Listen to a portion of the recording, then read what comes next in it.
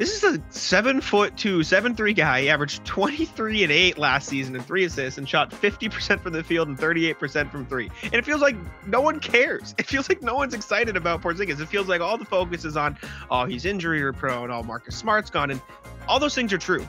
But at the end of the day, the Celtics have a guy who just averaged 23 points on near 50-40 shooting. Like, I feel like people are really not comprehending just how good Kristaps Porzingis was last year for the Wizards, right? He played at an all-star level. And as much as, again, love Marcus Smart, Brad Stevens got Kristaps Porzingis and 2 first-round picks for Marcus Smart. Like, again, that comes with the injury issues, that come with the concerns, the plantar fasciitis. But when Kristaps Porzingis is on the court with Jaylen Brown and Jason Tatum, that might be the best trio in the NBA. If they're all healthy, that might be the best. That's the top, right? And then you add in the fact that they have an all-defensive guard in Derek White, an all-defensive center in Robert Williams. You have Al Horford, who just shot 44% from 3. You have Malcolm Brogdon, who just shot 44% from 3. And then you have all of these, role players. You have Sam Hauser, who's a 3-point sniper. You have, Peyton Pritchard, who can shoot it. You have Steve Mikhailo, Shapers, all these depth pieces now behind these guys. Jordan Walsh. The Celtics have 3 guys who could legitimately score 20 points a night this summer. And usually when you're talking about like a guy like that, you're like, oh, but can he defend? Kristaps Porzingis is an amazing defender too. He's great in the drop. He's not as quick in the pick and roll, but he's 7'3", so he can probably make up for a little bit of that on the defensive end. He just averaged 1.5 blocks last year and almost a steal a game. Like, he's a great defender added to an already great defensive team. And I feel like since, everyone, they took so many threes last year, they were the second best defensive team in the regular season last year. And you're adding Kristaps Porzingis, know you're losing Marcus Smart, but you still have an all-defensive point guard in Derek White, who, as much as I love Marcus Smart, was better than Marcus Smart on defense last year. Like, I feel like people aren't fully excited about Porzingis, who, not to mention, played 65 games last year, and he'll have more leeway to get some rest. I feel like people are really not excited enough about the Porzingis edition. Like, he is going to be so fun to watch next to the Jays next year. He's going to open up the floor. They've had, they've tried out some big threes in terms of, okay, Kyrie was there, and then they had Kemba there, but they've never had a star big man with them, right? And so I think it's going to give him a new look. I'm super excited for Porzingis. I feel like more than the consensus, and I feel like the consensus would be a lot more excited for Kristaps. New FanDuel customers can bet $5 and get $200 in bonus bets, guaranteed. Plus, all customers who bet $5 will get $100 off NFL Sunday Ticket from YouTube and YouTube TV. One of the interesting things, I think, you mentioned it, the ability to have 3 20-point scorers in the team at the same time. Obviously, at some point during the season, they'll have them all on the floor at the same time. It's going to be it's good.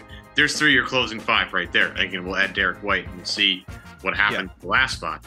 When you think about adding another 20-point scorer on the team, you think about how many teams in the NBA can boast 3 20-point scorers on the same team at the same time. The one really quick one that you can come up with in terms of, oh yeah, they're going to be able to add, they have 3 20-point scorers at the same time. That's the Phoenix Suns. That's Kevin Durant. That's Devin Booker. That's Bradley Beal. And guess what the Phoenix Suns are? A pretty loaded roster with top-end talent. A team that is a very interesting team in the Western Conference. And a team that's probably going to be heard from in terms of, people betting on the NBA title or the Western Conference game. Like obviously, the Nuggets, as we've talked about ad nauseum on this show, the Nuggets should be, and I mean, we'll see what it is come tip-off, but they should be the favorites to win the whole thing, considering how easily they did it last year. Ran through. you look at a team like Phoenix, that's a team that could threaten the best team in the league. No question. Boston's just the Eastern Conference version of that. And I would add this, they're, I think, a slightly deeper team altogether than the Phoenix Suns. Like, Phoenix went out there, and I think Phoenix is going to be a very interesting experiment. I can't wait to see what it looks like on the floor. I can't wait to watch 82 games of how they managed to put things together. But, like, you look at that roster, and, yeah, they got a top 4 of Kevin Durant and Devin Booker and Bradley Beal and DeAndre Ayton. That's an interesting 4 guys. But after that, you got a bunch of vet minimum guys, and it's really kind of scary. Boston has, I think a pretty good top four with Derek White and Tatum and Brown and Porzingis. But I kind of like some of the other pieces. Like Rob Williams is a little bit more, I don't know, accomplished than most guys in the Phoenix Suns. Al Horford is a little more accomplished than most guys in the Phoenix Suns.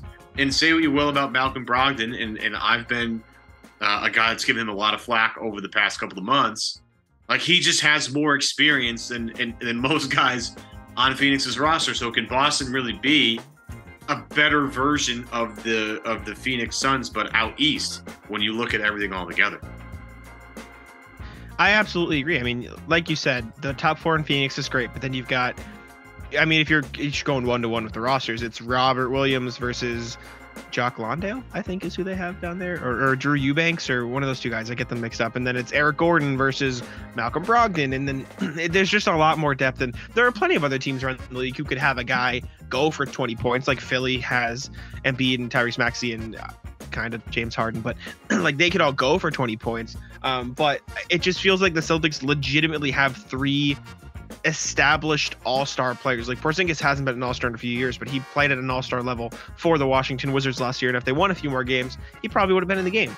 And then you add the role players in, and I've been huge on Derek White, and I really think he could have an even better season as the team's starting point guard. And as much as it's weird to say, because Porzingis is in town now, I think his scoring will go up. I think he'll have the ball in his hands a lot more. Like, he's going to be great. Horford's going to take a step back, but that's because he's probably going to be needed for the playoffs.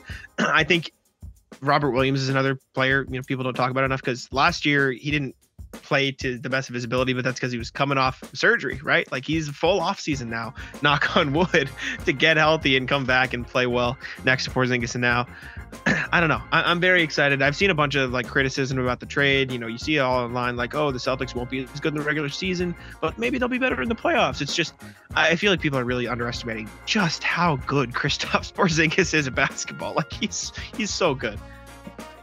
New Fanduel customers can bet $5 and get $200 in bonus bets, guaranteed. Plus, all customers who bet $5 will get $100 off NFL Sunday Ticket from YouTube at YouTube TV.